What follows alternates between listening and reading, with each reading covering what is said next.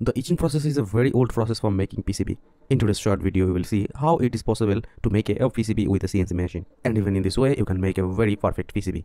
Here is the 3D printed model of my CNC machine. So I will save all the model part in HTML file, and I will order the 3D model by going to the Gels PCB website. After uploading the file, you can select here what type of material you will use for your print. Okay, here you can see this is the all 3D printed part, and here you can see I used very low cost motor, and here I have used 5mm linear bearing.